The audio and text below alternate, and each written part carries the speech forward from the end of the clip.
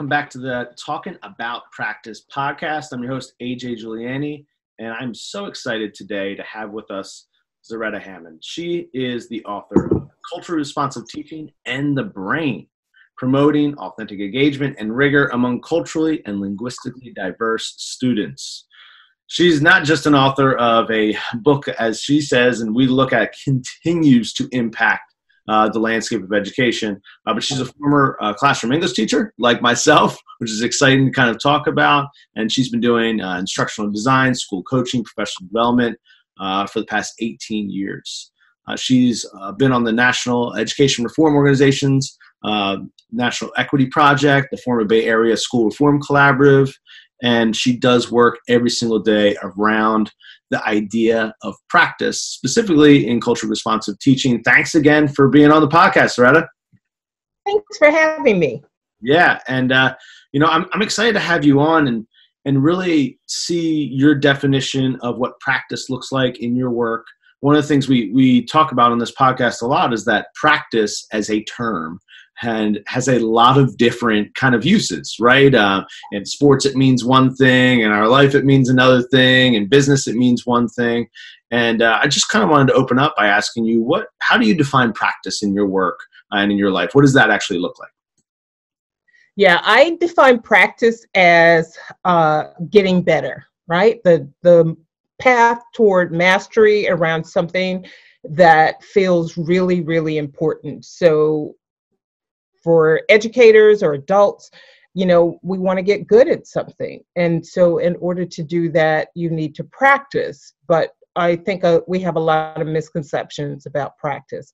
And similarly, we want children to be good learners and to develop skills. And sometimes it's not just knowing stuff, but it's being able to actually understand it, recall it, and be at a higher level. So all of those are some aspect of this simple thing we call practice. Yeah, and I love kind of the simplifying act of getting better, right? But what that actually looks like and around it. So how did you come into this work, right? Like tell us a little bit about your story, what it was like, and kind of how you got down the path of doing this work with culturally responsive teaching. Yeah, folks that have read my book, I tell a little bit about my story, but for those that have yet to read it, I grew up in San Francisco, and my mother was a teen parent. We lived in the projects, but she lied about our address and sent us to the neighborhood school where my grandparents were able to buy a house, predominantly white and Asian community. And every day I'd go home and I'd see this kind of gap between the quality of education that was happening in these two communities that I was shuttling back and forth across. And so it really kind of lit my equity fire. I didn't know what that word was, but there was something I could tell, even as a young person, that there was just some disparity. Now, what was really interesting is my mother eventually was part of one of the first welfare to work programs, and they gave her the position of library technician. So my after-school program was to come to her library branch in San Francisco, and she would pile the table full of books. And she says, when you hit the table, it's time for us to go home. So I remember going through all the books. I mean, is that the best daycare situation? And I just fell in love with books. I fell in love with words. I fell in love with reading. I remember the day my mom, I asked her if I could go over to the adult section because I had read everything in the children's section and had just consumed all the new arrivals. And she gave me the kind of the side eye, like, I know what's over there in that adult section. But the reality is she acquiesced and allowed me to start perusing the stacks. And I discovered, astronomy and philosophy and mythology and science, and was able to kind of feed my own interest and curiosities, and just really started to fall in love with books. Leap forward when I really started to think about education as a path for me.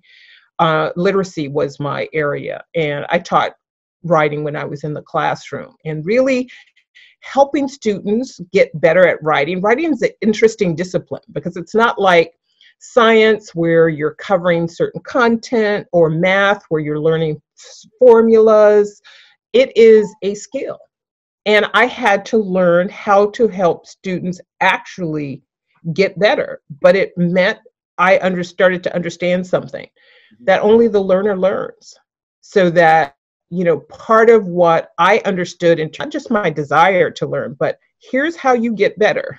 Here's how you actually level up your skills, your understanding, so that you actually can do deeper work, more rigorous work. So writing, I was a composition teacher when I was in the classroom, and really starting to understand how to help students get better. And the particular thing was writing, but it translated into all other things. And then eventually, because I started to see a lot of students who were not reading on grade level, I started to actually coach teachers and other adults, tutors, parents around reading development, how to help your student become a better reader, your child become a better reader. What are the things we do to help them get better? Not to them, but with them, right? And so, that's how my journey in this work began. So one of the things I want to emphasize, it didn't begin because I said, oh, I'm going to do some stuff around culturally responsive teaching. I think there are a lot of misconceptions about culturally responsive teaching. It is actually a synergetic methodology made up of 4 to 6 really core practices that people just truncate into this, culturally responsive teaching, like it's a thing. So I have a lot of, passion, energy around the way misconceptions and the way we perpetuate that. So I started to see I can use culture as a cognitive scaffold to help my students get better, to build their schema, to do myelination, to help them actually learn faster. So started to actually leverage that, but it wasn't because I set out, I'm going to be a practitioner of culturally responsive practices, right? Do you have any insight into how you yourself got better? And learned about those practices while you were teaching? What did that look like as a teacher when you realized there was something that you had to kind of build up? What did that look like for you? Yeah, it meant that I had this moment, right? I'd come out of my teacher ed program and all the techniques, and had taken my methods classes. And I remember sitting with a student, Adam, right? Even all these many years ago, decades at this point, I remember sitting with him and conferencing, having our writing conference.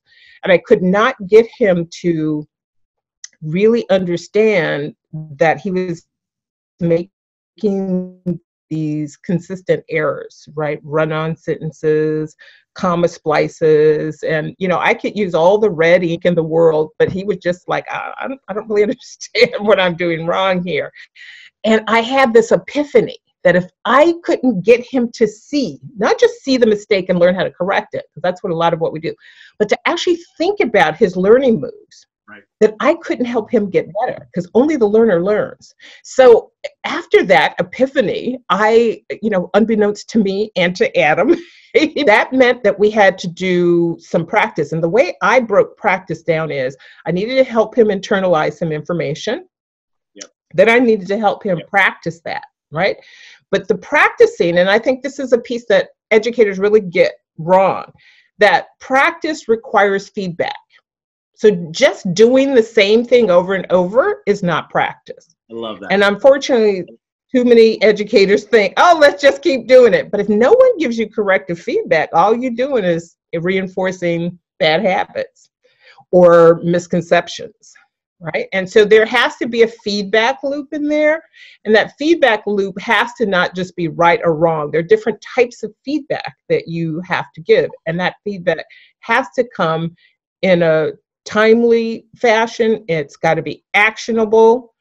And it's got to help you see where the gap is, where your gap analysis, where are you on the road to actually mastering that? So if you can't give people that feedback, kind of like GPS, Siri to and here's, and then we go past our exit, she's like rerouting, right? So that feedback, right? She tells us you're getting close, Oh, nope, you passed it. If our young people don't get that, they can't get better. So I knew I had to do that. I had to get, mentors, a group of other educators who were trying to get better as well. So we could be thinking about that. So I could take my practice and kind of open it up and be in conversation and collaboration with others. And so it meant, I had to have conditions that made that happen. Sometimes it's hard for teachers to get. And I think we forget what a true professional learning community should be about, right? It should be getting better. So it was really in the service of teaching writing effectively, not just the techniques, but helping students actually use them and improve, that I started to understand about practice and the need for opportunities for students to do things over, check to see, am I getting closer? And if they weren't, what did I need to adjust? And so practice has a lot of different pieces to it. Here's the other piece I'd say is really important. There's a social emotional piece to practice as well. Yeah. Meaning I have to be okay with being bad. Because in the beginning, when we're getting good at something, we are conscious of how bad we are, right? It's called conscious incompetence, right? And at first, we're just unconscious of our incompetence until it becomes important to us. Oh, I can't do that, but I really want to get better. Now, I'm knee deep in this conscious incompetence. I suck at this, and you're probably going to suck for a minute, right? But if we can't emotionally move through that as part of learning, not as some, thing that says I'm bad at this, right? Or I can't get it, or I'm not capable, right? There's so many messages connected to that because we want instant, application. We want instant mastery. So helping people actually move through conscious incompetence is really important. I call it the first pancake, right? The theory of the first pancake. We make pancakes. We've all made pancakes, either as parents or as kids. We've been on the receiving end or the making end. And there's something about the process of pancake making. So, you're making the pancakes. You might have your plate. People are waiting for those pancakes to come off the griddle. Now, here's the reality. That first pancake is just messed up. It's runny and beige on one side, it's gooey, and on the other side it's crunchy and burnt, right? Nobody's upset. The cook says, oh, I need to adjust. Feedback loop. I need to thin out that batter. Everybody's just waiting. Now that first pancake goes to the dog, the baby, the garbage, wherever. And then everybody's like, the good stuff's coming. That we have to reimagine what does it mean to move through conscious incompetence. And I invoke the first pancake when I'm working with other educators, and I encourage them to do that with their kids. Ron Rickard, author of Making Thinking Visible, he says that you have to have social cognitive norms in the classroom. We love our behavioral norms, but we don't have any norms of cognition and learning. He says, one of those would be errors or information, not confirmation of low intelligence. I love that. And so you're going through this process yourself. You're kind of making your own first pancake, right? As a learner, and you come to this point where I'm assuming, and I don't necessarily want to assume, but you found something that works, right? You have these 4 to 6 practices that are working with kids that you are working with. And at some point in time, we go from doing it with our students to now helping other educators, helping other people in their practice to do it. What did that look like in your journey, going from working with the kids, and you probably were doing both, right? Working with the kids and educators, but what did that look like? How did you take what worked in the classroom, those 4 to 6 practices that we talked about, and actually translate that into professional learning? So the biggest challenge that I saw it were, number one, conditions. So when I came out and started to do, and you're right, for a time it was, doing both. And eventually I came out of having my own classroom and really just started working with adults. But I found that I was much more frustrated than having my own classroom, because there have to be conditions of practice. So I call it the dojo, right? That the dojo, when you start to think about martial arts, there's a space that people come into, and it's padded, it's set up for that kind of thing. Yes. We have very few dojos for adults in their learning, meaning we don't help them getting social emotionally ready for that first pancake, because they feel that they're fearing evaluation. Many don't have coaches who are giving them feedback, so the feedback loop is not there. Many don't have time. So what I ran up against wasn't just how do I take these techniques I've used with kids and use them with adults, is how do I actually, to begin with, find the right conditions. I found very few districts, very few school leaders that were actually creating the conditions. Even what they call PLCs right now. No, it's like, let's talk about data, right? I mean, that's what most of them are, right? That's it. Let's just talk about it. There's some spreadsheets. That's right. That and the idea that we are actually using some type of collaborative action research or inquiry to actually figure out how we apply this. Because here's the thing, there is a way in which we keep thinking, oh, what are the 4 things you did with adults? Well, the reality is, this is where, even when we talk about culturally responsive, the operative word, the first word we should focus on is not the culture, but the responsive. Who's the person in front of me?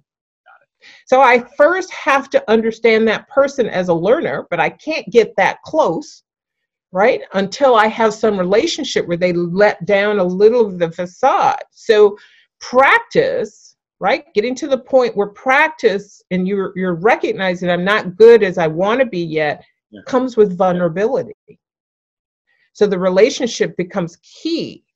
How do I get close enough to have some cognitive insight so that I can pick the right tool, so that I can see where you need to strengthen? Your kick is good, but when you rebound, right? So that coach is that second pair of eyes. And the teacher has to be that, the leader has to be that for teachers.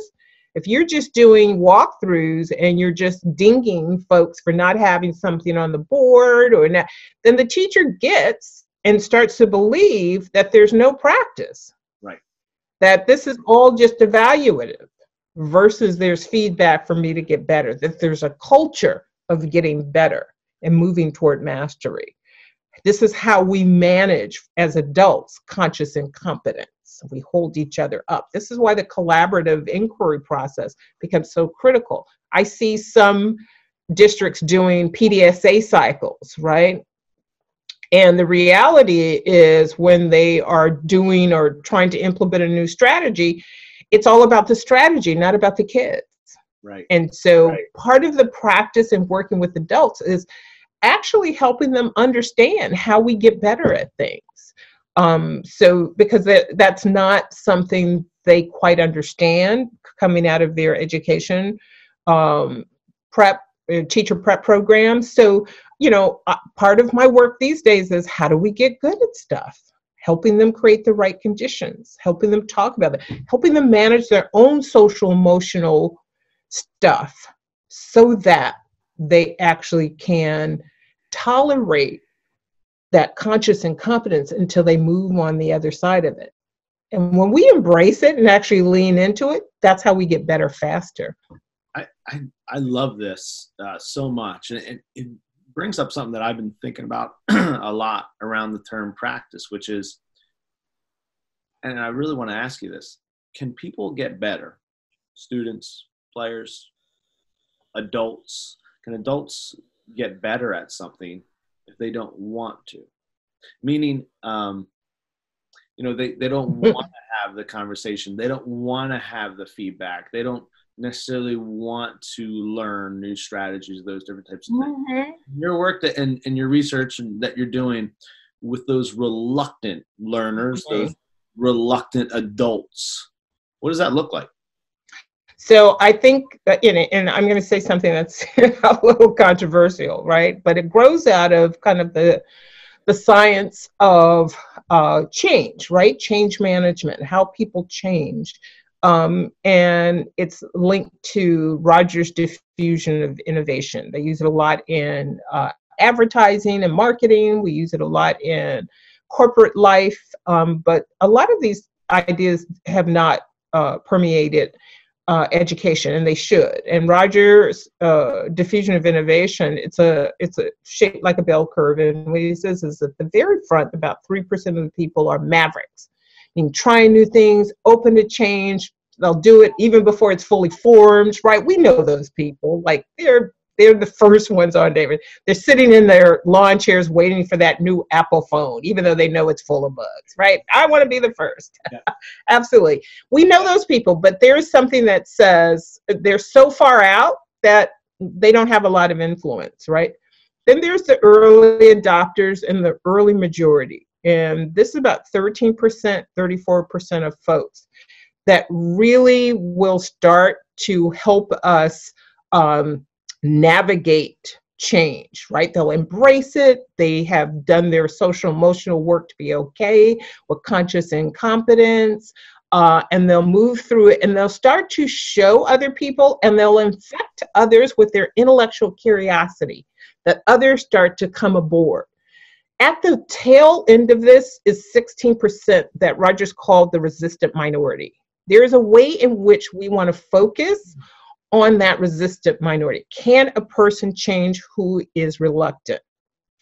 If you help them find their investment in wanting to be better, particularly for adults, right? If they want to keep their paycheck, maybe that's enough of a motivator, right? If they want to be in community with others, maybe that's a motivator. You have to, this is where the social, emotional, and the motivational couple with the change in cognition, right? Us getting better at something is not something that can be mandated because it requires an internal set of processes that is both cognition and emotional as well as technique, right? And you can't mandate that. Some people have their own mental models, and this is why the work is really layered. If I have a mental model of what it means to be good at something or why something won't work, if I don't shift that mental model, then I'm not going to do the thing. I saw that with reading. If the teacher didn't believe the child was capable of reading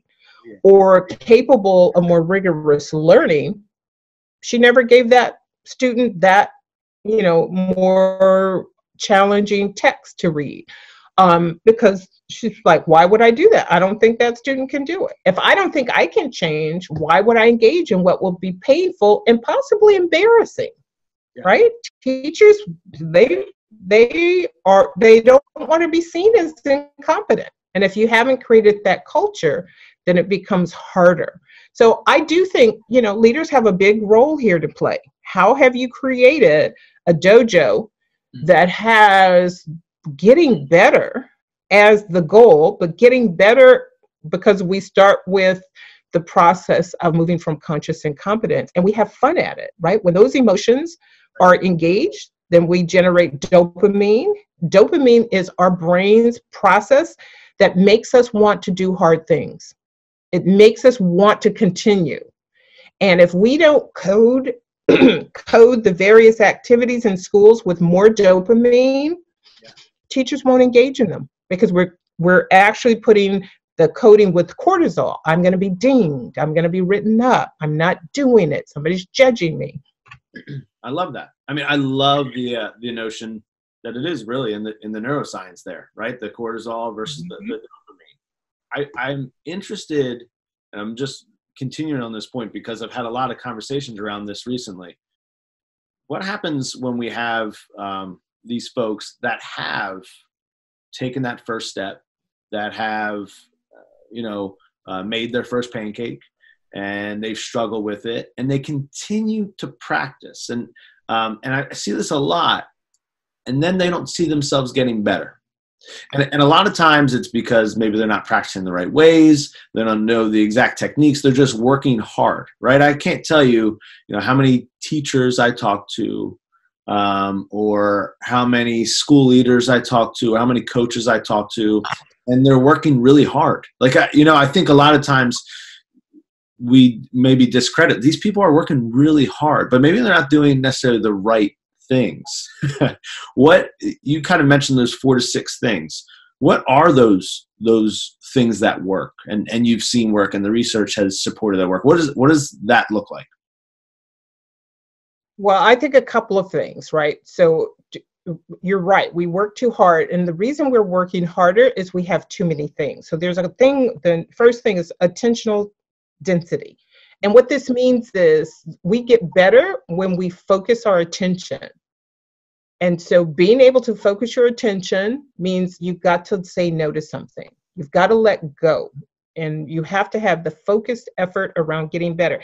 This is the aspect called deliberate practice, right? Musicians, we see musicians as they get better.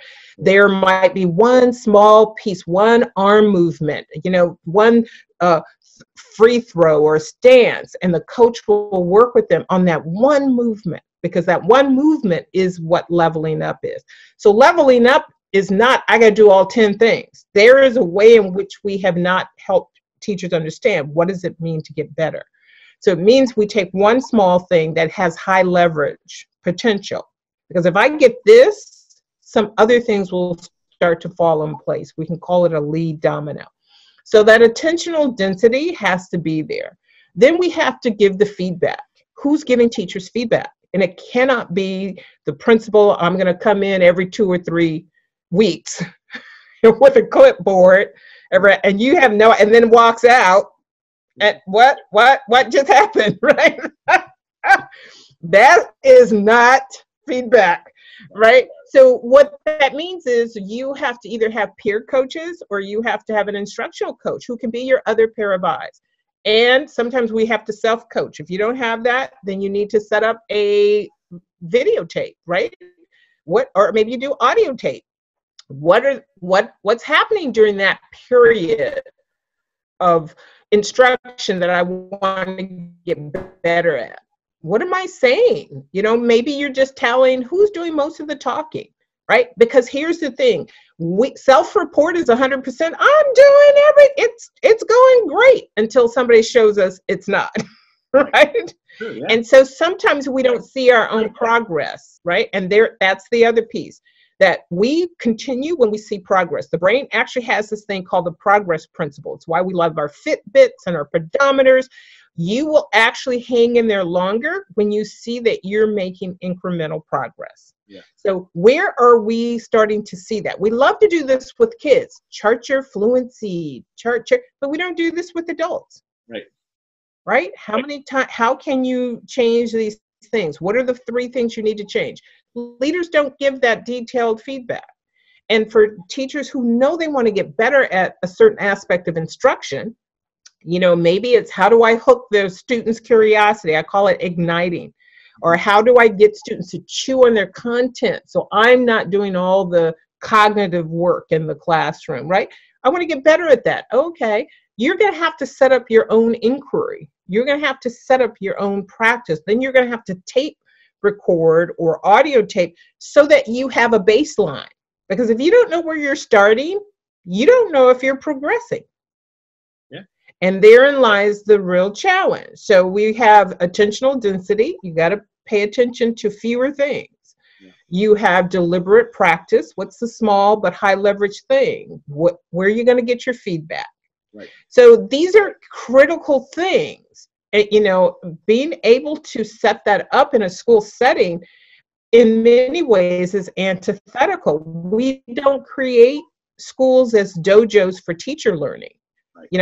We should stop with the 9-month academic year. That 2.5 months, teachers should get full pay, and that's their dojo time.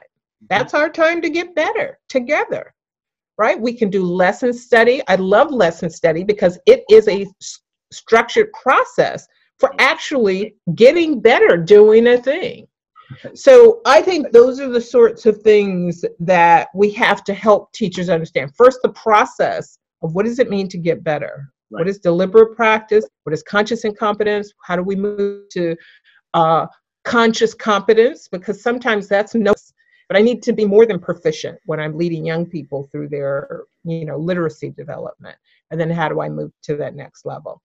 So I do think we're going to have to reimagine how schools are structured if we truly want teachers, all teachers, particularly those that are the late majority. Okay, this is just the direction we're going. Right. A lot of teachers try to wait what they call the fad. Oh, that's just what we're doing. I'm just going to wait it out. I won't do it. Right? We have a lot of autonomy when we close our classroom door. A lot of teachers don't feel that. And they ask me a lot of times, well, their district is saying, and I'm like, okay, I'm going to be a radical here. Close your door. When's the last time a district person came to your classroom? Do what you need to do in service of those children. But this also means getting together with other adults and being honest with yourself as to what part of the instructional process you don't feel good enough at yet, right? So being able to I'm okay at that, but kids really need me to be good at that. That's a critical part of helping a young person get to the next level of mastery or to develop their cognitive, internal cognitive structures or have a higher level academic conversation, right? I had to learn that when I had to figure out how to help students see the writing mistakes. How do I help you internalize what good writing should be? And how do I help you make those corrections, right? That was a lot of hands-off coaching, right? I couldn't just get in there. I'm like, I can't make you see it if you don't see it. So there was a lot I had to learn to do. And then now I'm really good at that. There are some techniques that now I can incorporate into my professional learning seminars with adults to help them have the aha moment, how to create the right amount of cognitive dissonance, right? Not so much that you're like, I'm frustrated. This is what Vygotsky said. He says, where's the zone of proximal development? And how do I get you into that zone where you like, oh my God, I see it. Right. It's so interesting. You're pulling these different things out that maybe some of us who are in education, we got bits and pieces, different places, right? Your undergrad, you got a bit here and maybe a little in-service here, but it's never pulled together, right? It was never really brought together as a way to actually do it. And it's interesting. I'm just going to read something from the beginning of your book.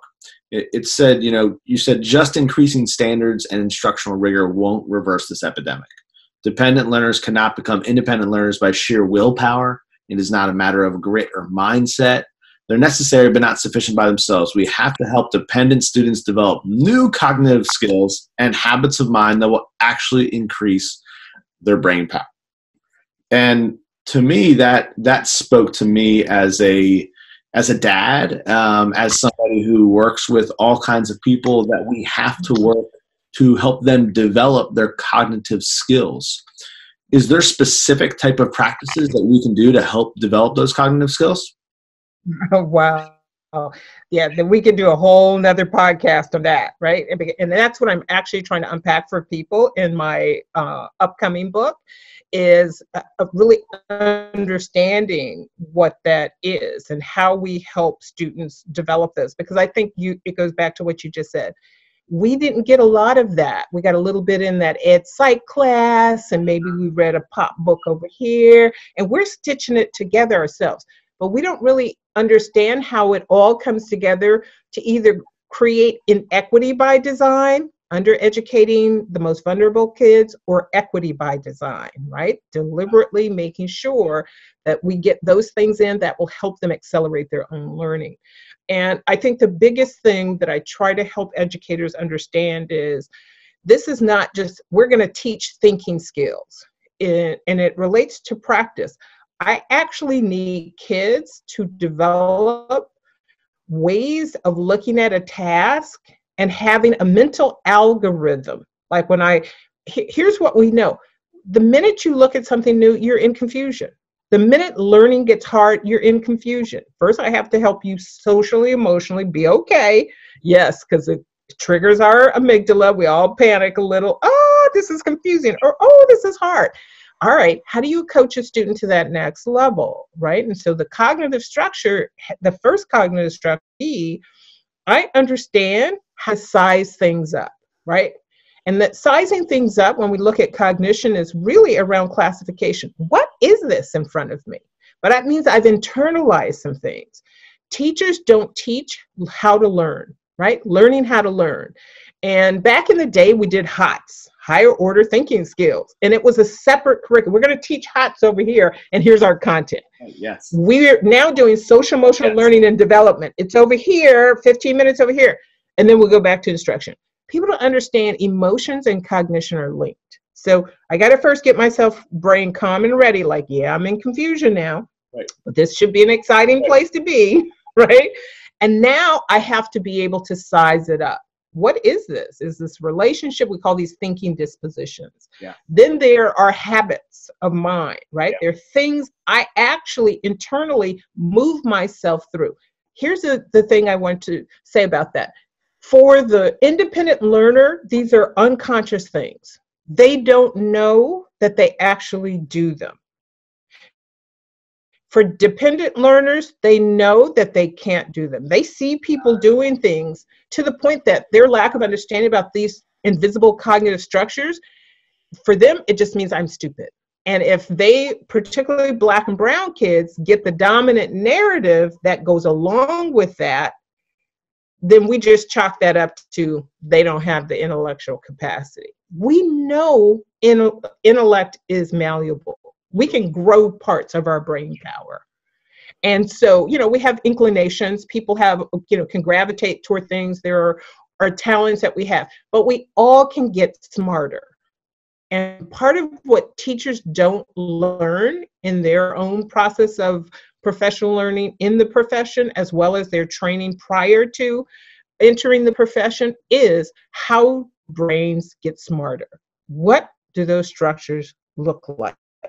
What's the dojo kids need to be in while they're taking in the new content that actually does that? So yeah, in this new book, that's actually what I'm trying to break down for folks, is to understand what those things are and how do we coach that. We have to be students' personal trainer of cognitive development while we're covering our content, right? Yes. So that it's not, oh, it's over here. It's like, no, in the dojo is where you're actually working on your craft, be it kung fu or basketball, right? That it's in the midst of that the sensei or the coach is going to stop you and say, oh no, kick a little harder, right? I call it the Mr. Miyagi. The original Karate Kid, and Daniel comes over and says, hey, I want to learn karate. And Mr. Miyagi says, okay, yeah, I'll teach you, but first go wax my car, right? Wax on, wax off, and do it just like this. All right. And then go paint that fence, right? Like this. This is the stroke I want you. Unbeknownst to Daniel, he was actually practicing. Yes. He was actually talking about muscle movement so that when it came time to actually do he threw the arm up, he yelled so that there was that connection. Oh, wax off. Oh, I know how to do that. Like, our children know more than we give them credit for. They just need to be conscious. You actually know how to do some of that already. Now we're going to refine it. We're going to make it so you can control it. Teachers, you know how to do some of that already. Now we're just going to bring it to the level of consciousness where you could do it for all kids, not for the kids who kind of know it already. And that's really what I'm striving for, is helping people, get past the label of culturally responsive. That's confusing. It's misleading. Right now, it's just moved into the jargon realm. Right. So I want people to think instead about instructional equity. How are we making sure that all students, particularly the most vulnerable, historically marginalized kids, get the most powerful teaching that helps grow their brain power? So not just the content to, the teaching to move through the content, but the teaching that actually helps them expand the mental algorithms that allow them to literally level up the amount of content they can take in and process. That's the goal. That's equity in a nutshell. I love it, because it's beyond just a talking point. It's actual an instructional point. Absolutely. And it's just powerful for me to hear and think about in my own practice and own work. I typically follow up these conversations with 3 questions, but you already answered 2 of them. First question is, what are the misconceptions? You just hit on those misconceptions. The second one is always, what are you working on now? I know you're working on this new book about instructional equity. I think we're excited. And when that comes out, we're going to have to bring you back on, because I feel like we're going to have a whole nother hour-long conversation about what that looks like. But the final question I want to ask you is something that I think is important, and something that we try to ask everybody, which is, in terms of practice, are there resources, are there things that you have found that have helped you get better, that you can share with others? So there's just a couple things, or maybe one thing that stands out to you as a resource, that if somebody's listening to this right now and they listened all the way through and they're through the conversation, what is a resource that they can help get better at their practice? Yeah, I think there are a couple of things. I'm a big believer that there is knowledge that we can glean from books. I'm not sure we can glean practices, but we certainly can get an understanding of kind of the conceptual pathway to getting better. So one that I really like is around deliberate practice. The idea of the talent code, right? Back in the day, a few people were talking about this notion that we get better by deliberate practice. So I think being able to really think about, what does that look like? There's a new one out, and I think it's called retrieval practice. And it's really interesting because it talks about how do we actually help students with that myelination by helping them retrieve important information. And it may seem trivial to people, but a lot of our kids don't know how to hold on to information. So their schema is thin and the background knowledge is thin. So that's one aspect. I think the other aspect is for educators to give themselves more white space, meaning, where are you going to do this reading? Where are you going to create your own dojo? And I really want to encourage them to understand it's not a new book I have to get, but it's the new space I have to create. Love that. And your district may help you do it. And if your district does not, then you need to be about that for yourself. Do not wait for your district to actually say, oh, well, the district, you have time. There are some things you're going to say no to. And you got to think about what those are going to be. And you got to figure out who else can I squad up with? I need to get 2, 3 other teachers, and we need to create our own professional learning community. We need to figure out, pick a focal student that is representative and say, I actually want to figure out how to do this better. And you're going to actually just suck at it in the beginning. And we cannot be doing any more harm to children than we are currently doing. So this isn't, well, I get it. You keep doing what you're doing, you're pretty much guaranteeing that we're harming children. The idea of getting better, we have grace, right? There is something that says we are not doing harm when we are leveling up. And the more we can do that for ourselves, the better it can be. So the resources aren't, oh, go out and buy this thing. It's like, give yourself the gift of time.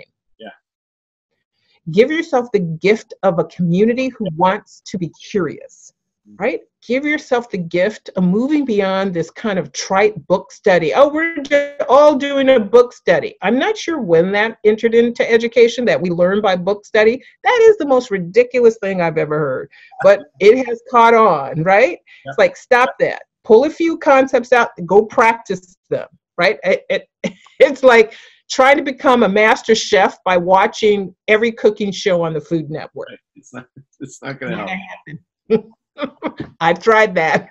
I love it. I love it. Yeah, and listen, I'm so thankful that you were able to come on the podcast today. We will have in the show notes all different types of resources and links to just the litany of things that you were describing and talking about today. But where can people find you? Where can they interact with you and your work? Where's the best spot? Yeah. They can find me at my website, which is crtandthebrain.com.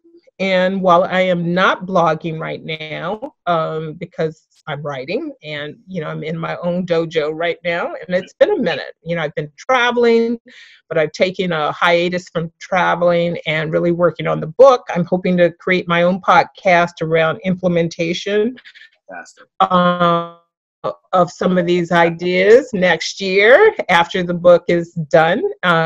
So I'm excited about that. But they can, lots of good older blog posts that are still relevant.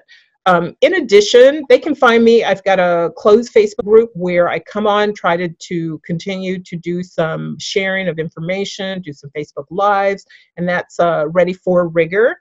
On Facebook. They can find me on Twitter and Instagram as well. Ready for Rigor on Twitter and at CRT in the Brain on Instagram.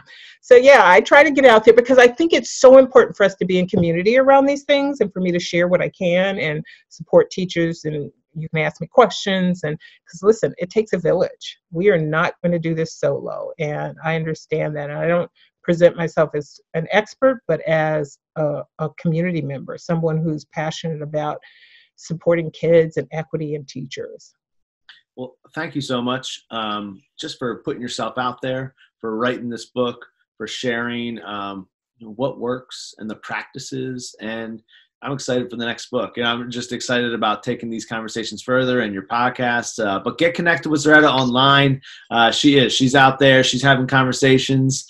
And again, we'll have all the show notes and the links. Thanks again so much for coming on. We appreciate it. Very welcome. All right. All right.